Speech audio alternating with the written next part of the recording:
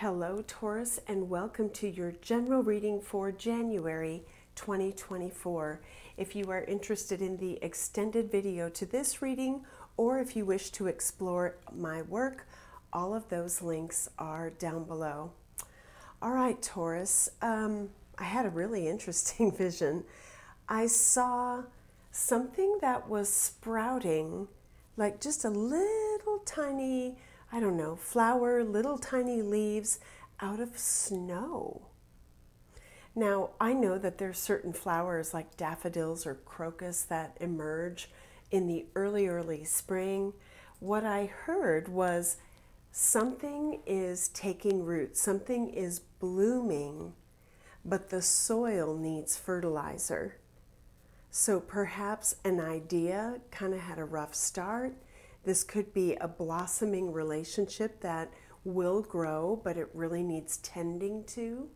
So Taurus, let's find out what this is all about. Let's check out the energy coming in for you in January. This is interesting though. It looked really barren. That snowbank, it looked unfair, like that struggling little blossom was going to have a tough road. Or maybe because it's so tough and resilient, it's blooming from nothing. Could be looked at that way as well. Okay, Taurus. The healing light, beautiful energy.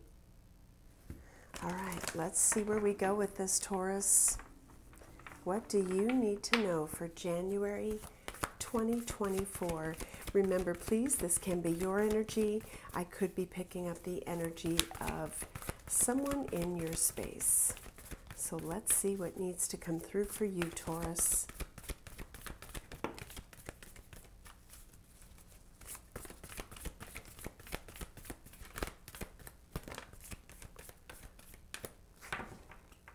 Okay. Oh, wow. Looks like you are going to be traveling, or someone will be traveling in January. I'm looking at these flowers. It almost looks like, springtime. All right, let's see what we have here. Walking away, hostilities, discovery. Wow. Interesting. Card 26 and 27 here. You might have either experienced, a breakup or a relationship that felt as though you were fighting against something you couldn't fix, or you're fighting for something and leaving something else behind. I just saw 222. Maybe you have learned something that created, a challenging environment. Somebody might have walked away from you, vice versa. I don't know, is this coming back together? I did hear, the soil needs fertilizing. Whatever this is that's blooming, it needs tending to. And I can see that if there's been something challenging, it's time to make repairs. Okay, so Taurus, what will be presenting itself for you in the month of January? The world. I could be picking up a distance energy for some of you. Wow. Death. Something's over. Walking away from something that is done. Or maybe something was perceived to be over and it's coming back to life. I don't know. Let's keep going. So Taurus, what can you expect in the month of January? I just saw 333.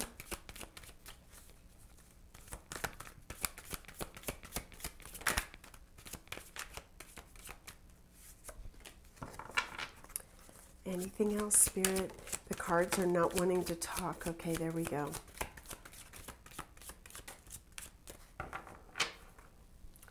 Bottom of the deck, 4 of Swords. Silence. It shouted out to me, silence. Okay, well, let's see what we've got here.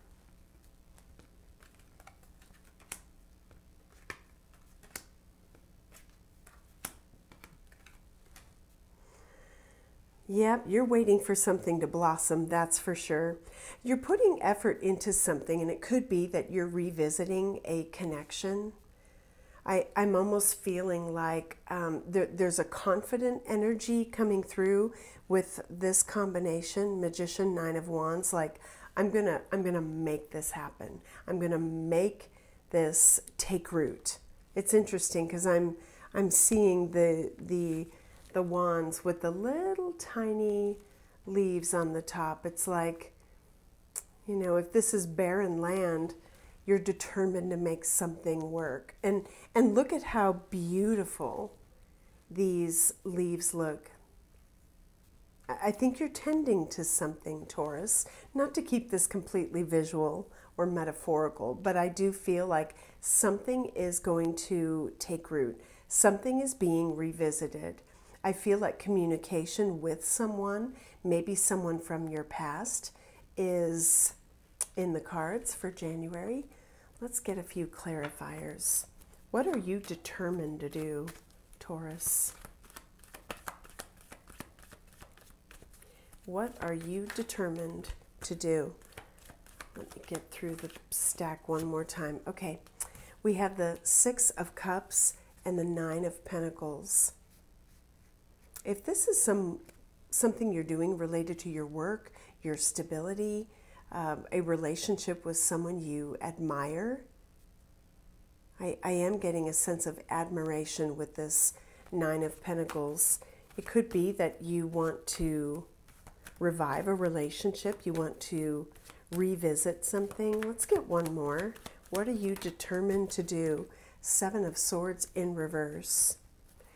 Knight of Swords. That's been showing up for a lot of the signs, both on YouTube and personal readings. It's like, I don't know if there is a fire in someone's belly, bee in your bonnet. You're wanting to like do something, to go. I do kind of get you're fighting for something, or you're fighting against whatever is holding you back. Seven of Pentacles. What you've invested in. Taking stock of what? Of what? Oh, wow. Well, if this is the tough environment, I think something needs to be cultivated, something needs to be repaired. Ten of Wands, wow. Magician, you're making something happen. What is that about, Magician? Hanged Man, Knight of Swords, Magician again. You're seeing something or someone differently. It could be that what you're doing requires fast action. Have you been, held up in some regard? Look at that. All these cards are just repeating. Eight of Wands. Is this communication? Is this world travel? Going on a trip? Eight of Wands, please. Eight of Wands. What is that about? Ace of Cups. Seven of Cups. Eight of Wands. Wow, the cards are speaking. They are speaking. It could be that you want to bring a connection back together. You're not quite sure how it'll turn out. Wow, look at this. My gosh, you guys. Who are you moving toward? What is this about the past? A choice. Six of Cups, Lovers.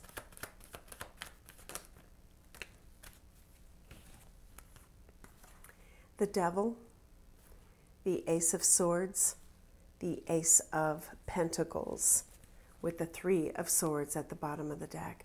Ten of Wands, Five of Pentacles, Judgment, Four of Cups. You're moving on from something. You either, or this is past and you let someone go, someone let you go. I feel like you miss this person or they miss you. Ten of Wands, Three of Swords. I feel like there is the desire to, reignite this, to cultivate something.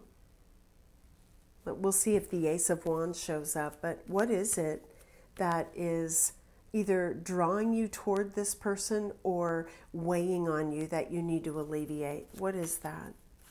We saw the Hermit at the bottom of the deck, which is a lot of introspection, maybe feeling, you know, alone or isolated from someone. Page of Wands, that's my traveler energy. He's holding that Ace of Wands. Look at that. You know, with the Fool energy, Hermit, Lovers, High Priestess, wow. I feel like you are going to take a leap of faith in another direction, or to be with someone. It could be a choice in love. You might be keeping this to yourself. You might be looking for guidance in a relationship, and I say that because we have a little bit of confusion showing up here. You might even have a choice in Lovers. I could do this, I could do that. Let's take a look at the energy that Spirit is showing you about your first choice. What is Spirit showing you about your, or choice number one? I won't say your first, like a priority. Choice number one. What does Spirit want you to know about that choice?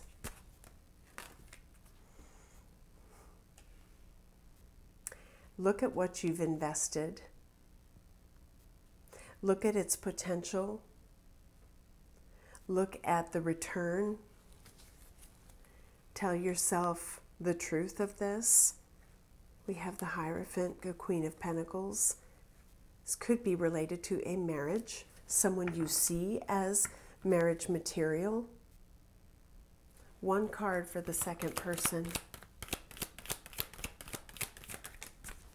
Ooh, two. Queen of Cups, Ace of Cups. Oh boy, I just saw 1111. I think I know where this is headed. What is your heart telling you? Is this new love? Is this an opportunity to grow something you feel, you know, requires nurturing, someone who is nurturing? Oh my gosh, okay, yeah, Spirit is showing me that these little lotus flowers are really tiny. What does a lotus grow from? Mud, muck. Okay, so let's get some advice from Spirit for you, Taurus, and then we'll take this to the extended. Advice for Taurus.